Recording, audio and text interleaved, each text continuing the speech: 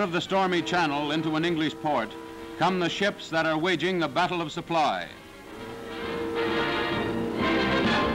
Back from the battles waged over the many leagues of winter water, from the mines and torpedoes, from the rocky French coast, from the silent war waged constantly to keep equipment moving to the fronts. Back they come to the ports for refitting and repair. Trained squads of Seabees and of Navy men swarm over them, welding in new plates, replacing damaged equipment.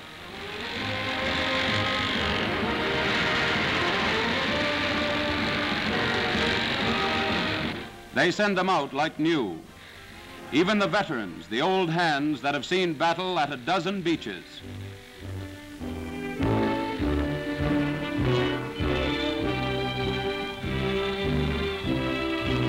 And the LSTs come out of the dry docks, are loaded again and go out again to France.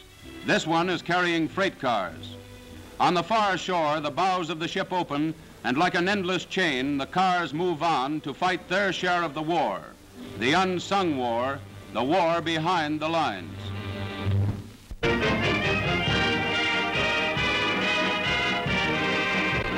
Paris, freed of the heavy hand of the Gestapo, greets military police with a smile these days. The American MPs watch over the armed forces, but are there to aid civilians as well.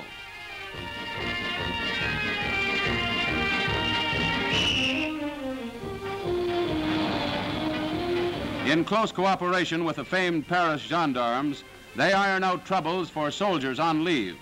Both have fought for liberty.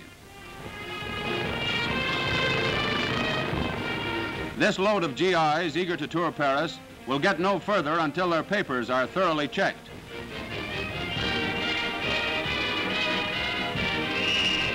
To guard petrol for war, the police keep close tabs on all military transportation. Like cops in the USA, these boys help Parisians in distress across busy squares. Franco-American friendship is a tradition of 170 years.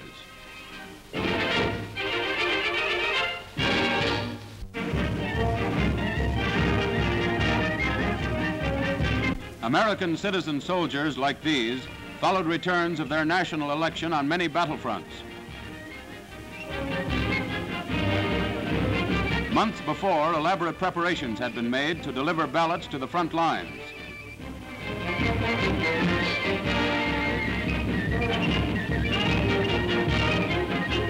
His ballot came from Louisiana on the Gulf, and his ballot from New York.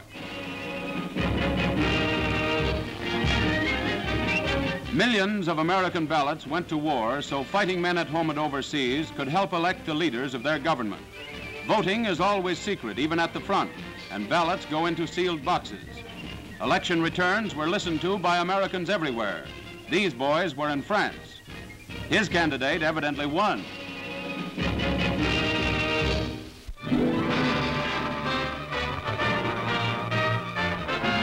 In a broad offensive on the Western Front, from the British sector in Holland down to the French in the Vosges, 6 Allied armies are pushing packed power against German lines.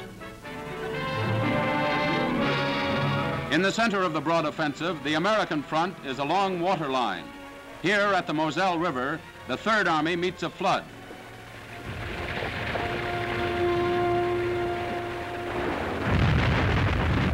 A dried channel yesterday, today the swollen river spills over the land to stall the wheels, but not the men marching toward Germany. Under enemy fire from the other shore, the soldiers work quickly to salvage their equipment and supplies. The advanced troops pull out in flat-bottomed boats. The enemy has the range in this engineer corps, fighting time and flood to build a bridge for the American advance. Now, every second counts heavily.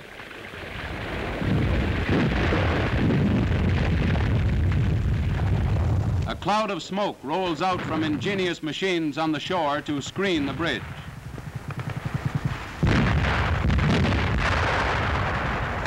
Into the artificial cloud, the trucks rumble with supplies for troops already fighting on the far shore. Here are the familiar little jeeps crossing the Moselle for the big drive.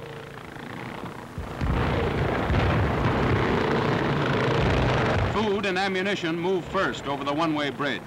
Trucks carry supplies for every soldier heading into battle, along with petrol and shells for every tank rumbling over the flood.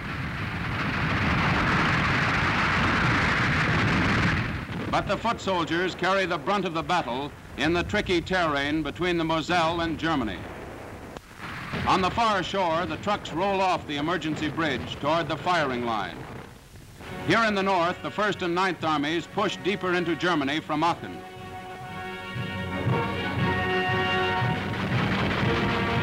Tanks and equipment are rolling all along the Western Front.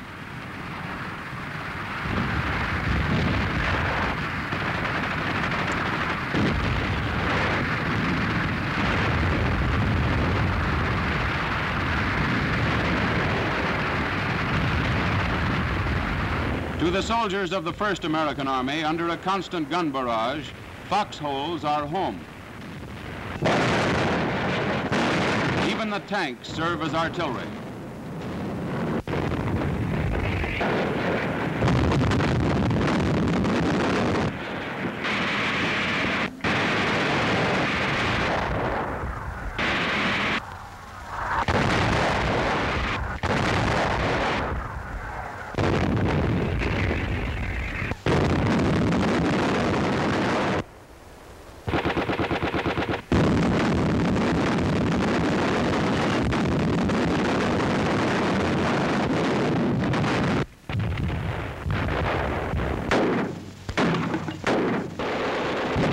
Heading for Stolberg, the troops move cautiously, covered by ground fire.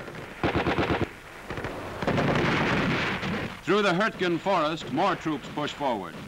Unarmed first aid crews do their job wherever fighting men face grave danger.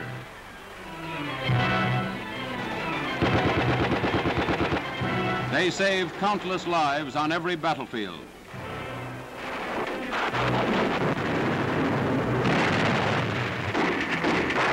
Protected by cannon fire, the troops keep close to the ground, converging on the city.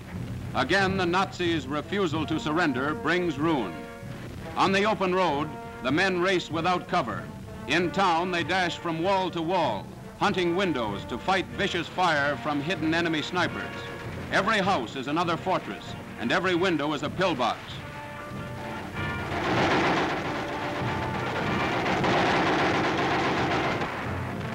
Brave soldiers serve as decoys to reveal enemy snipers for keen Allied marksmen. Wounded soldiers drag themselves to this frontline medical station under blistering fire.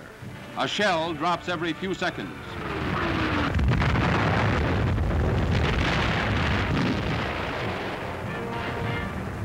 These prisoners raise the total to 200,000 for the 1st American Army since D-Day.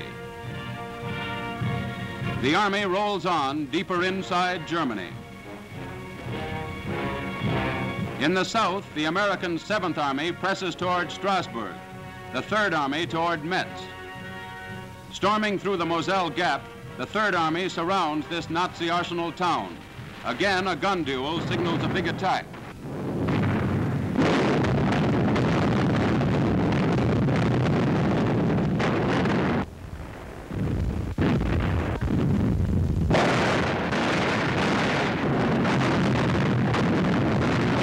Metz is a river bastion at the crossroads to the Saar. Taking 9 forts hidden underground, the soldiers advance through sniper fire. Here they push toward a German garrison barricaded inside the city. To halt the Americans, Nazis shoot from hidden slits in every house, but the soldiers dig out the uniformed and civilian snipers left behind by the Nazis.